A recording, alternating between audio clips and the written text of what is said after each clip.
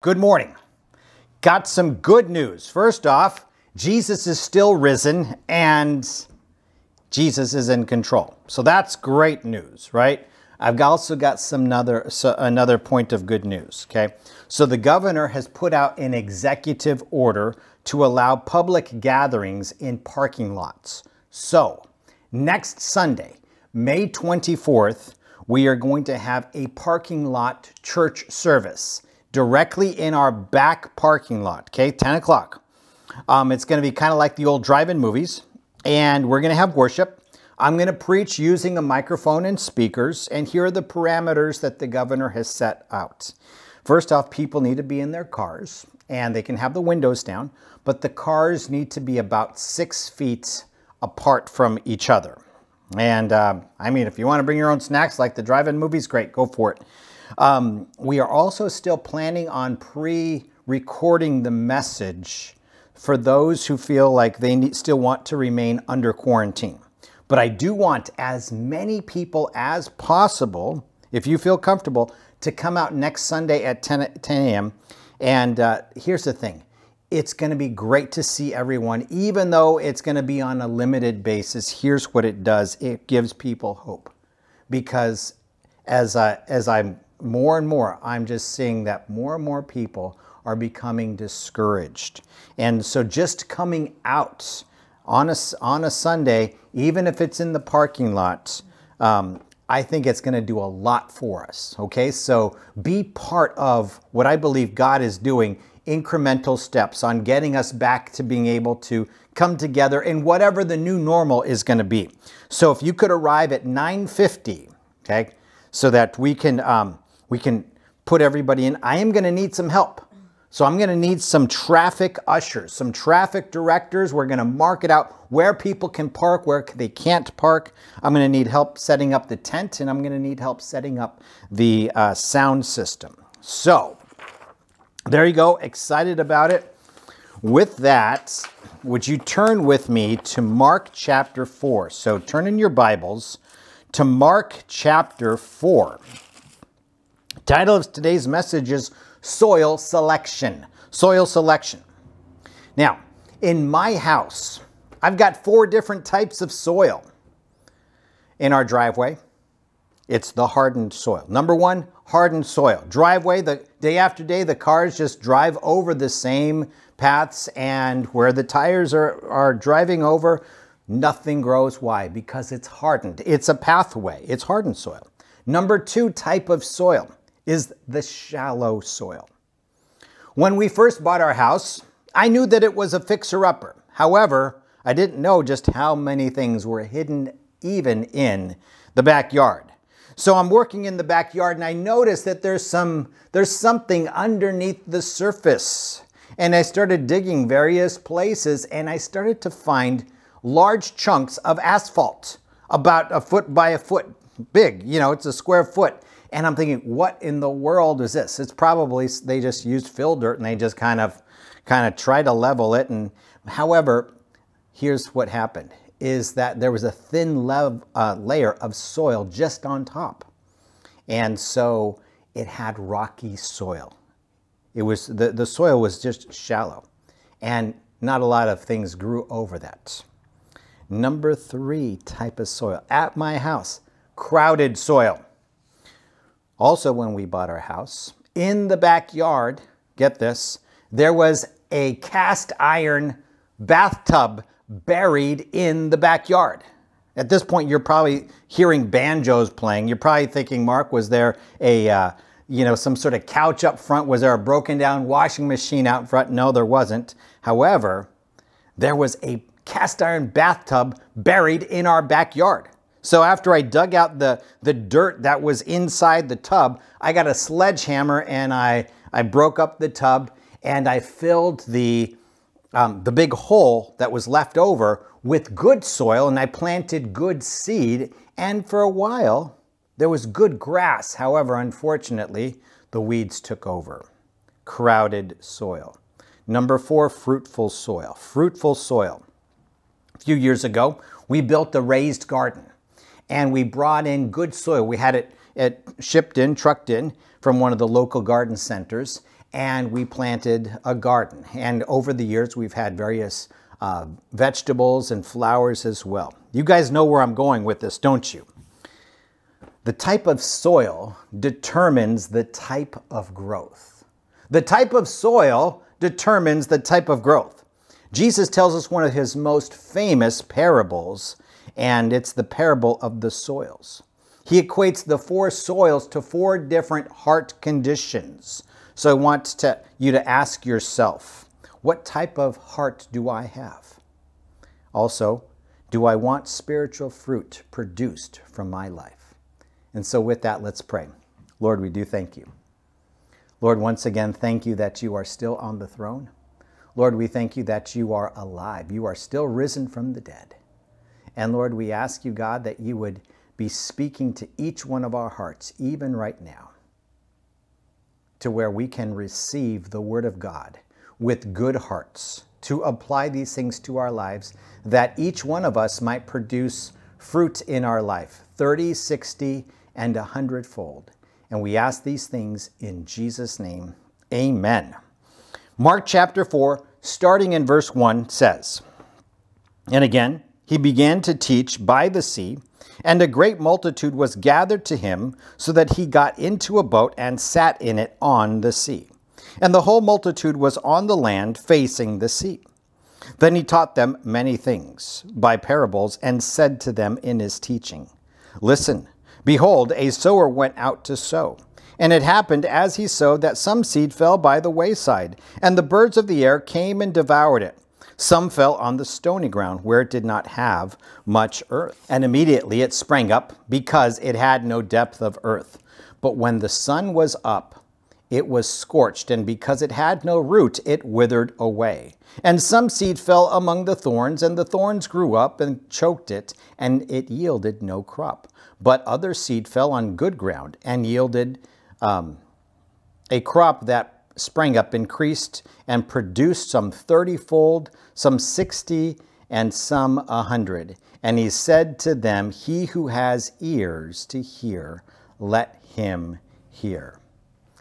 Jesus, now starting to teach in parables, uses a very familiar picture. He uses an agricultural explanation.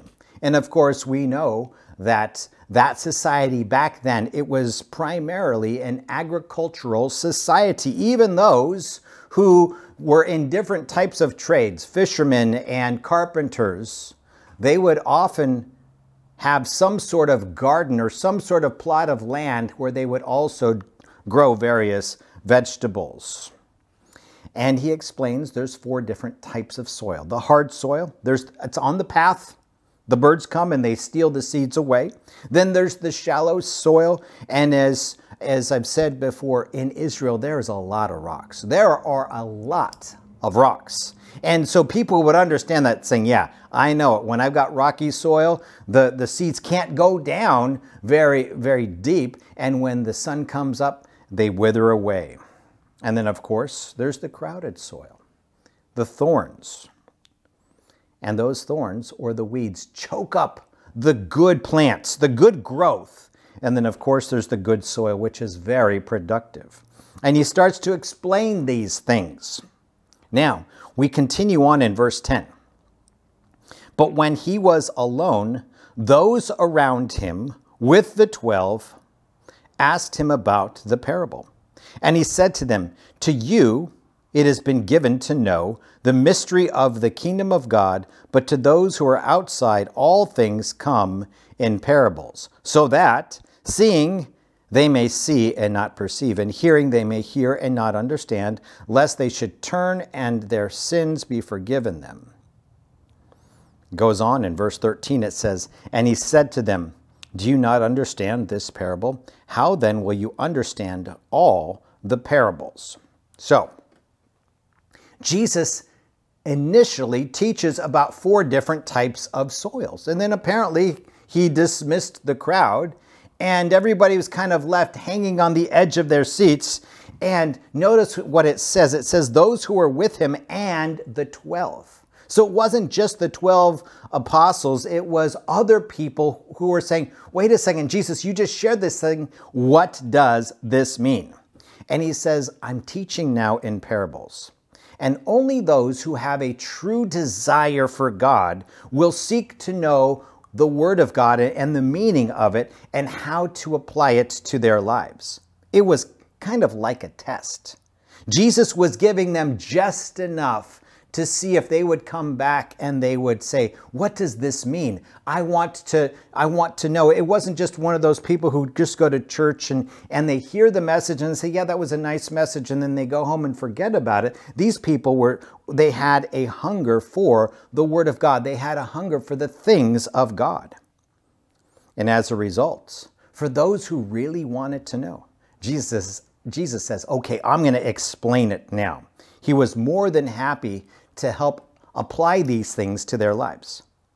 Let me ask you this. When you read the Bible or when you listen to a Bible study, do you seek the Lord and say, Lord, how does this apply to me personally? What are the things that you want to do in my life, in the soil of the heart of my life?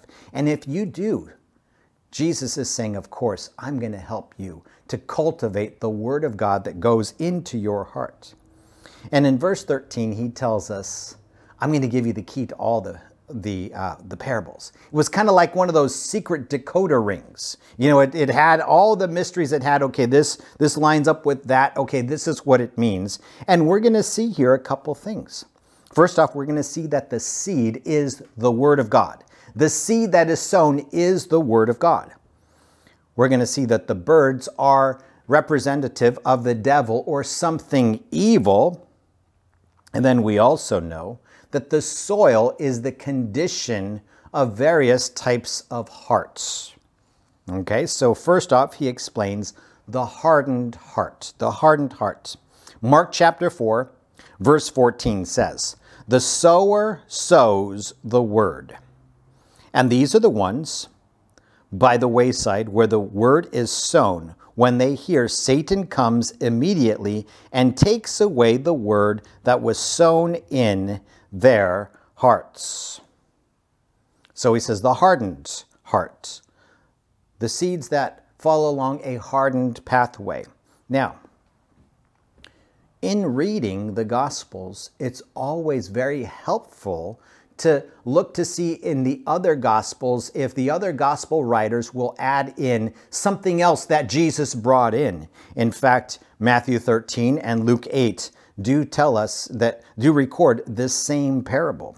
And there's something very significant in Luke's Gospel that it's really going to open up our eyes to the meaning of each one of the types of these soils. In Luke chapter 8, verse 12, Jesus explains, he says, those by the wayside are the ones who hear. Then the devil comes and takes away the word out of their hearts, lest they should believe and be saved. Did you guys get the last few words? Lest they should believe and be saved. You see, the heart, according to Jesus, in Luke's Gospel, chapter 8, the heart that is hardened, they are not saved.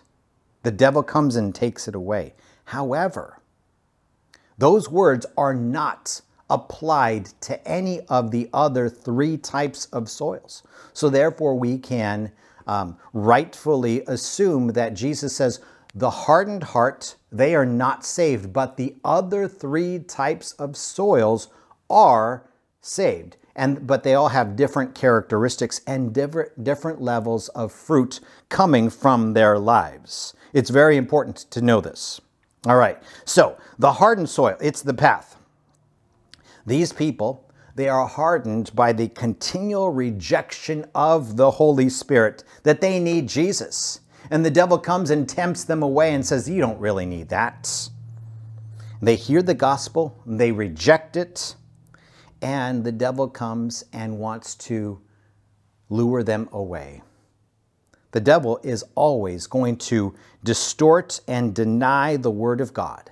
The devil is always going to distort and deny the word of God. In fact, right at the very beginning, Genesis chapter 3, verse 1 says, "Now the serpent was more crafty than any of the wild animals the Lord God had made. He said to the woman," so he's talking to Eve in the Garden of Eden, "Did God really say you must not eat from any tree in the garden?"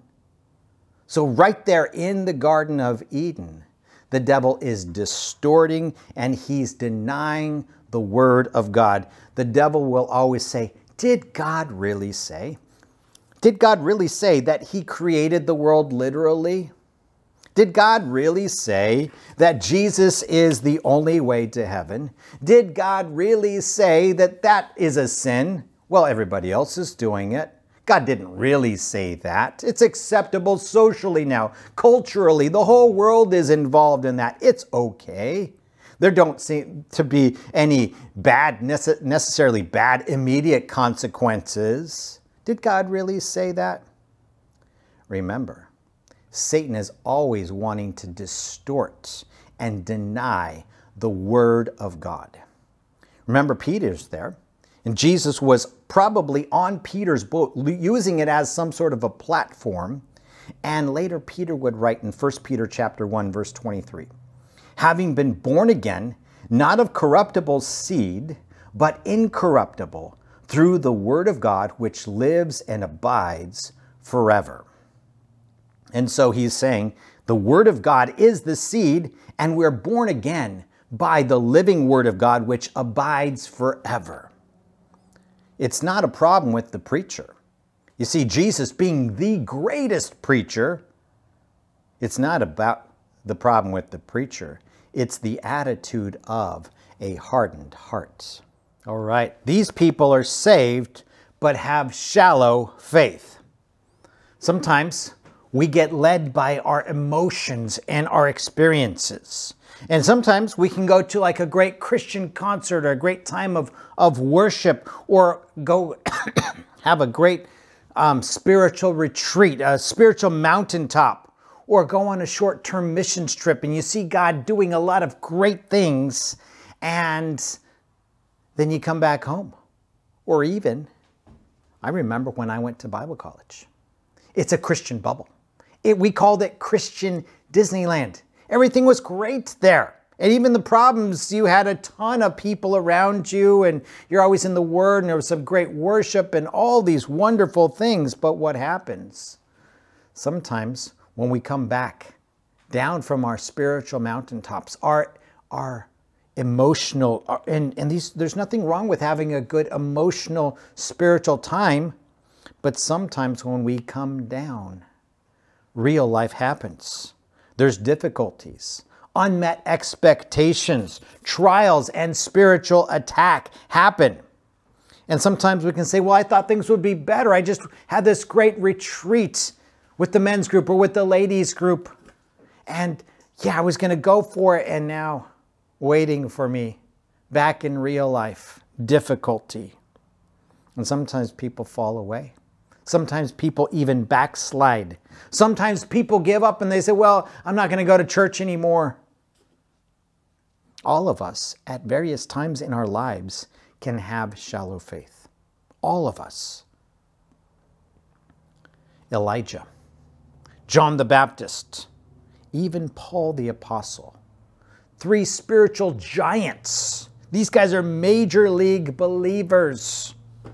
All had lapses of faith. Remember 2 Corinthians chapter 1. This is what Paul writes. And Paul's writing in the first person. He says, we, not they, but we despaired even of life. Yes, we had the sentence of death in ourselves, that we should not trust in ourselves, but in God, who raises the dead, and delivered us from so great a death, and does deliver us, in whom we trust that he will still deliver us, you also helping together in prayer for us. This is Paul the Apostle. We despaired even of life.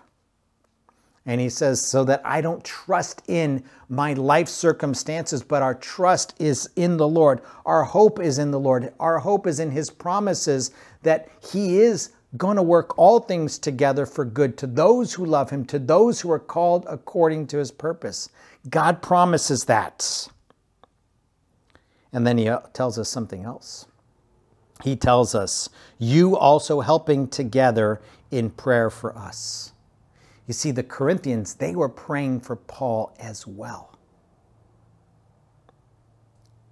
You see, Paul admitted it. He didn't say, well, I'm Paul the Apostle, and I don't struggle with anything. Now, the rest of you guys do. And you guys are down here, but I'm up here. No, he says, we despaired even of life. That's humility. You see, God opposes the proud, but gives grace to the humble. And pride, when we put on the fake, the facade of, oh, I've got it all together, that can keep us from seeking prayer. Because it tells us here that the prayers of the Corinthians encouraged them. Now, if you're going through a difficult time, and you come up to somebody and you ask for prayer, and if somebody comes and asks you for prayer, you don't have to preach at them. You don't have to give them some sort of Christian pat answer. You say, okay, let me pray for you. And as you pray, God is going to do some great things. He's going to bring some encouragement. See, God wants to meet you in the cave of Elijah and in the prison of John the Baptist. Don't give up, get up. Don't focus on what you can't do. Don't focus on the prison. Don't focus on the situation. Focus on what God might want to do in a different way. Remember Joseph? He was in a prison. He was in lockdown too. And he was faithful to do the best job that he could in prison. And he became the administrator of the prison. See, God had something better for him in the future. God says, I'm going to give you this trial right now, and how you use this trial, how you accept it, embrace it, I want to use for something in the future. And of course, we remember that Joseph became the prime minister of Egypt. Not only did he help his country, but he even helped his own family. Don't focus on what you can't do. Don't focus on the prison. Don't focus on the situation. Don't focus on what they're doing over there, what's going on over here. Focus on the Lord and say, okay, Lord, how do you want me to act? What do you want me to do? How can I be faithful to you in this lockdown that I'm in? Paul, when he was in prison, under lockdown, under quarantine, what happened with him? He shared the gospel to his fellow prisoners, to the prison guards, to the various officials, and people were getting saved. He also wrote some letters. You might have heard of them. He wrote from prison, Ephesians and Philippians, Colossians, Philemon, 1st and 2nd Timothy, and Titus. Think about that. Without him being in prison, he may not have stopped long enough to write those letters of which we are benefiting even today. With this coronavirus, depression is skyrocketing. God's wanting to take us deeper. He wants to show us his love in a deeper way. He wants to show us his plans, his comfort, his ways. I read an online article from Forbes magazine. It says 36% of Americans admit to suffering severe depression because of the coronavirus. Social isolation, huge, absolutely astounding. How much now we realize we need to be with other people. That's why what we're going to do is we're going to meet out in the back of the church parking lot. Because it's not perfect, but it's the best we can do. Social isolation is a major, major cause of depression. Understandably, loss of loved ones, depression, discouragement, despair, and then fear. Fear of what's going to happen. That can lead to discouragement and depression. Loss of income, many people suffering. Loss of income, loss of jobs, Maybe they've been laid off, or maybe they've even lost their business completely. There's no coming back from it. Understandable. Overall, there's just a loss of hope. And they estimate that the numbers are much higher. People just don't want to admit to it. But you know what? It's okay. It's okay to admit that you're hurting. And if you need prayer, you give me a call, and I'll be happy to pray with you. Just listen to you. And you know what? Or you can call somebody else. It doesn't matter. Get some prayer. Don't let your pride get in the way. That's the shallow faith. And all of us, we can have times of that in our lives. Let's look at the crowded heart. Verse 18.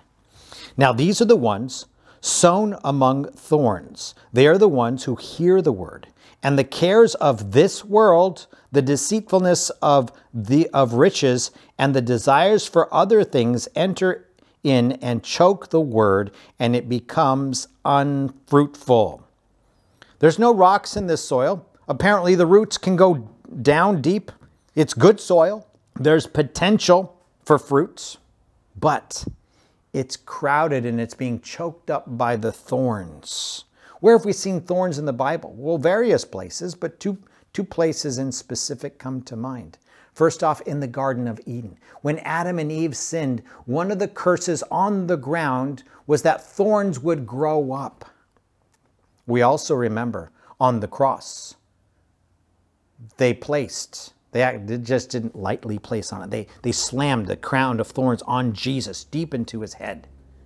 You see, Jesus bore the thorns. Thorns in the Bible are a picture of sin. He bore our sin. And this is what happened. These people are saved, but sin has entered into their lives. They've allowed sin.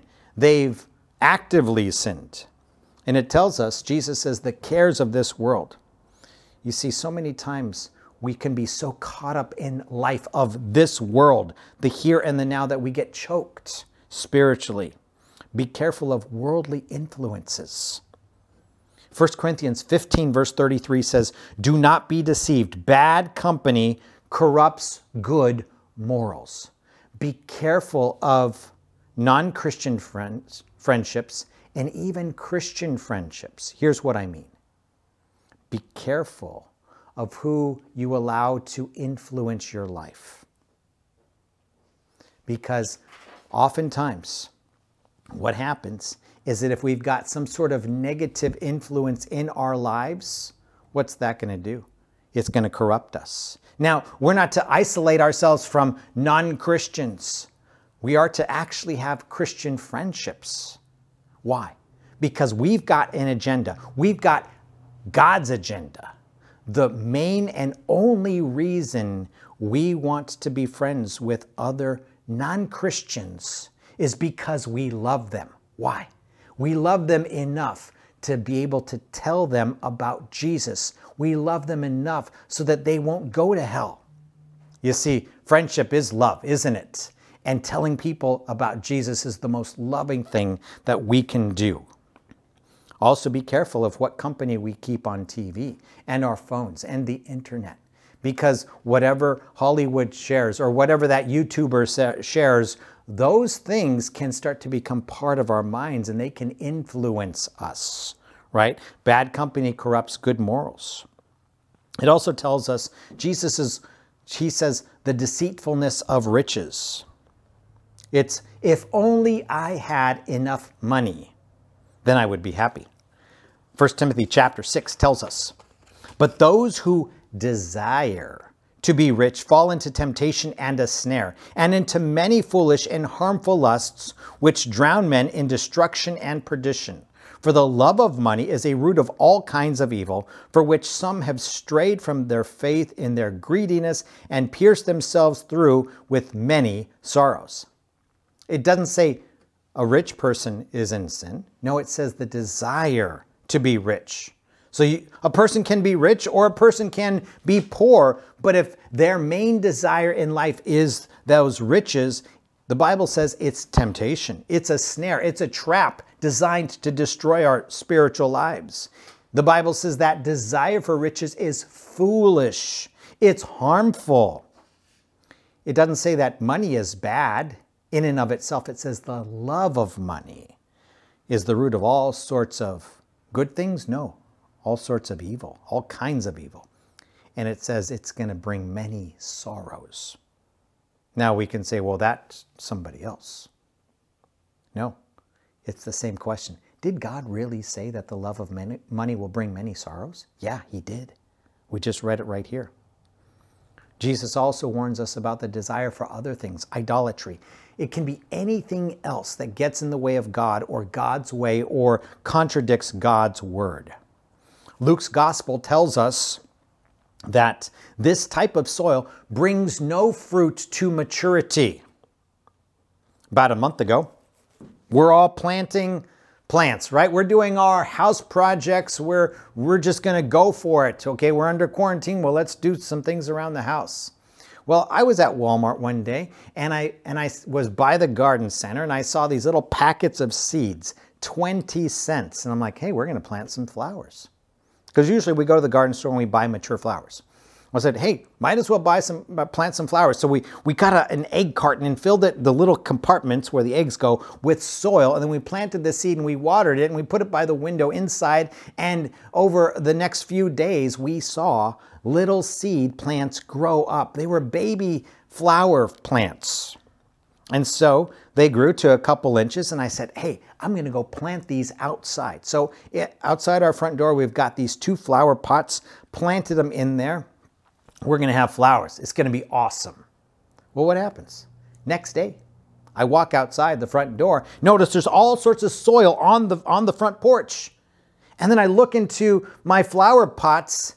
There's no baby flower plants. Some squirrel had eaten up our seedlings, our little plants. You see, our little plants never matured to bring forth flowers. And that's exactly what happens when we allow sin into our lives. We don't produce fruit to maturity. What's the cure to the weeds, the thorns, the sins in our lives? Well, Galatians chapter 6 tells us, do not be deceived. God is not mocked. For whatever a man sows, this he will also reap. For the one who sows to his own flesh will from the flesh reap corruption, but the one who sows to the Spirit will from the Spirit reap eternal life. What are we sowing to? The things of the flesh, the things of sin, or are we sowing to the things of the Spirit, the things of God? Now let's talk about the fruitful life, the good soil. Verse 20. But these are the ones sown on the good ground, those who hear the word, accept it, and bear fruit, some 30-fold, some 60, and some 100. It says that the good-hearted soil, the good heart, hears the word and doesn't forget about it. The good heart hears the word, accepts it, applies it, meditates on it, lets the word become part of their lives. That's why I'm always, when I read the Bible, this is just me and Jesus this morning. I always write things down and I try to look at this little card all, throughout the day so that I am meditating on the word. So hopefully what I read this morning, I don't forget about it because I'm busy about doing things and I'm doing things for the Lord, right? But I'm reading it, meditating, hoping, Lord, okay, put this into my life, into my heart, because I want to be fruitful. I want to receive the word of God. What's the key to bearing good fruit? Well, it's staying close to Jesus. Remember that verse, 1 Corinthians, bad company corrupts good morals.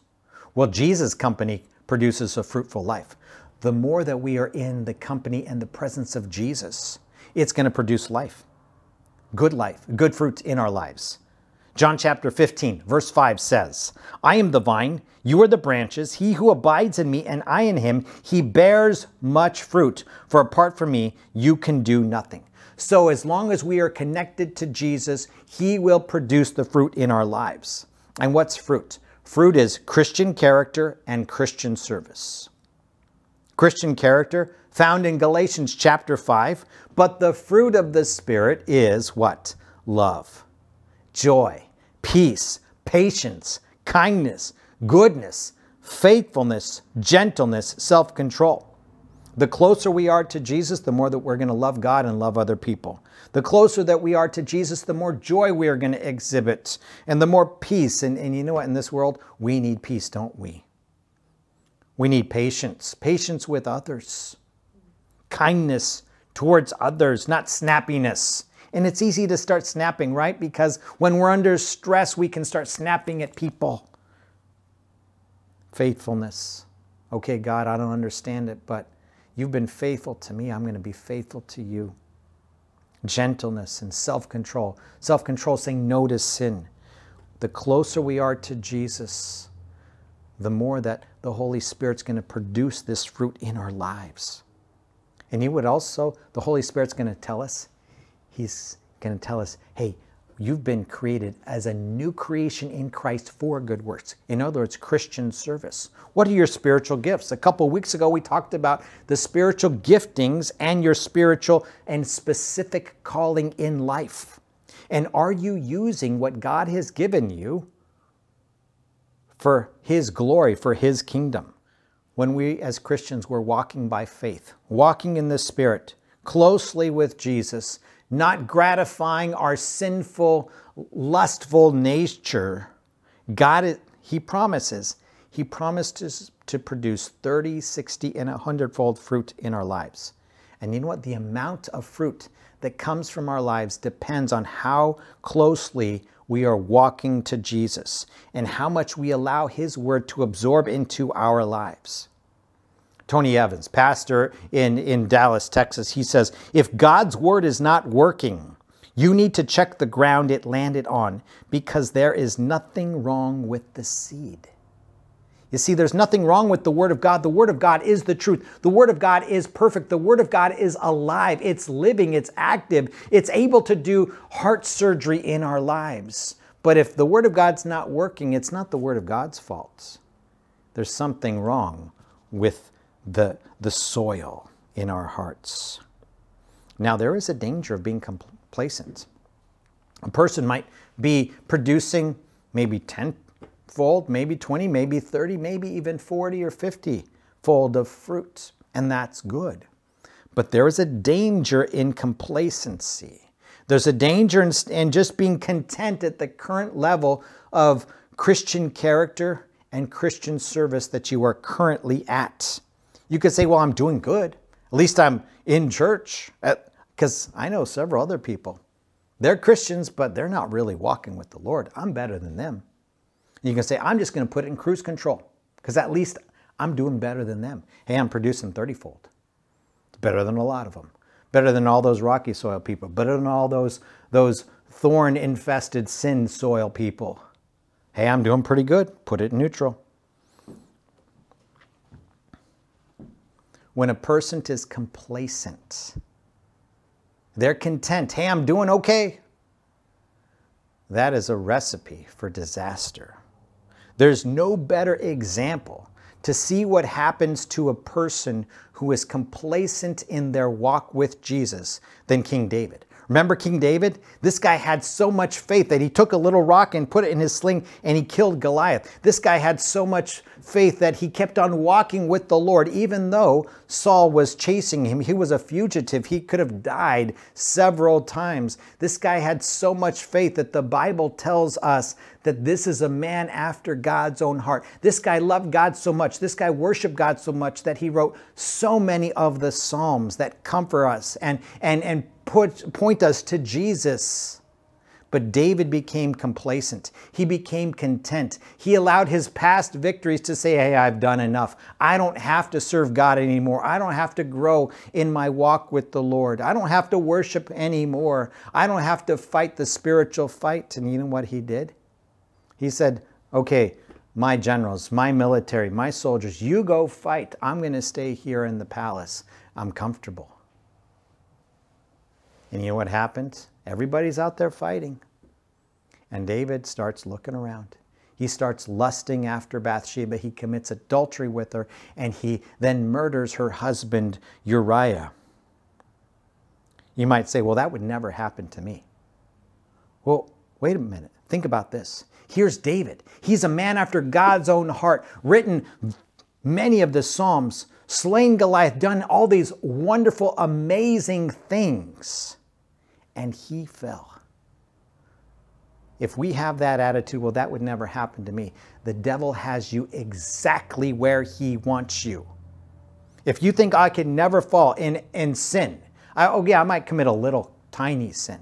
No, but if you think I could never fall into sin like David did, the devil has you exactly where he wants you. He's laughing right now. He's overjoyed at a complacent, content Christian. Because the Bible says, let him who thinks he stands take heed lest he fall. So sow to the Spirit. Keep reading the Word of God, applying the Word of God, worshiping God, saying no to sin. 2 weeks ago, we had our men's meeting. Yesterday, the ladies got together for the women's meeting. We've got our prayer meeting every Wednesday. I hope you guys can join us on Zoom, our meeting, right after this service. And I want you guys, and I thank you guys for serving the Lord. Serving the Lord where you're at, in your families, wherever you're at. And thank you guys for serving here at church.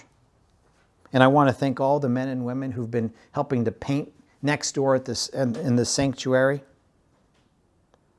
But I also need some other service. I need help directing traffic for next week in our parking lots. I need help setting up the sound. I need help setting up the tent. Let me know. And I want to encourage you guys, make the best of the situation that God has sovereignly allowed you to be in. Is it ideal? Well, on a worldly standpoint, it's not ideal, but you make the best of the situation with the hand that you've been dealt, and you watch God work. You watch God work. You, just like Moses, he's trapped in, there's a mountain on this side, there's a mountain on that side, the Red Sea's in front of him, and Pharaoh and the armies are behind him. And he says, what do I got? I don't have anything. And he takes his staff and he says, stand still and see the salvation of the Lord. You make the best of the situation that God has placed you in, and you watch him part Red Seas, and you watch him use you to share the gospel. You watch him to write encouraging letters. You watch him do things that are beyond what you could have ever expected. And I want to encourage you, and I thank you, and I'm proud of you. You're listening right now. You're watching right now. You keep it up. Don't let the devil rip you off. What type of soil is in your heart? And you know what? The type of soil in our hearts, they can change. Right now, you have the ability to select the soil type of your heart. What will it be? Will it be the rocky soil, the shallow faith, or will it be the soil that's crowded with the world and with sin, thorns choking us up? Or will it be that good soil that the Lord wants to produce 30, 60, or 100-fold?